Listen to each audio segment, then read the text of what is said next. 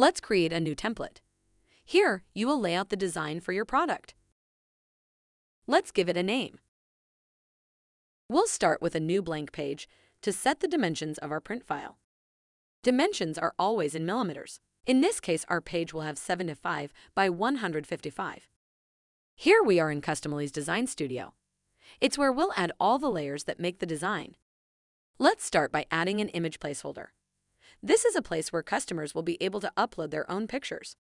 You can drag and drop to resize and position the layer correctly. In this case, the placeholder will cover the entire page since we want customers' uploaded photos to fill the entire case. Let's try uploading an image to see how it would look. To make sure pictures cover the entire placeholder, we're going to select the option Fill Area. This way, no matter what customers upload, images will always be scaled to fill the entire placeholder. Now let's add a text box so customers can type their own text.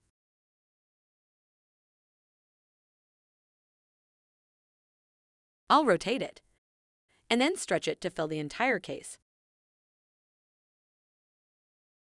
To add different font options to the text, we'll select a font library. If you change options, you can see all the fonts from the library are now available on the text. When it comes to font size, we will give it a range with the minimum and maximum size values. This way, if customers type short or long text, it will resize to fit the phone case perfectly. Finally, we'll give the text different color options by assigning it a color library. As you can see, all the color options from the library are now available on the text. Choose the export format for your print file. In this case, we'll go for PNG with 300 dpi. When the print file is ready, you can move on to configure the preview. Start by choosing the background for the preview. In this case, we'll use a white background, since we'll be adding the phone model images using libraries.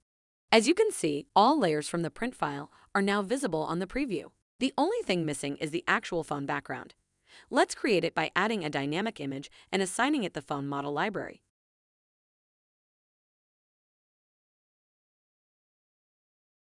Then, resize the layer so it fits the entire preview, and move it to the back by rearranging the order on the Layers panel.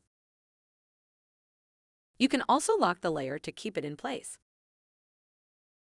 If I try uploading a picture as if I were a customer, we'll see that the picture covers the entire phone. This is because we are missing the phone mask overlay. To create it, let's add another dynamic image and assign it to the library we created with the phone masks. This will create the overlay we need, so the shape of the case and the camera will go over the customer's design. If we change options, we can see how all the phone models and colors from the library are available. Now that the preview is looking good, we can see how it compares to the print file. On the right, you can see the preview customers will see on your store, while on the left, you can see the print file you'll receive on the orders. Click on the layers to test how they will work. You can browse through the different options and upload photos to test.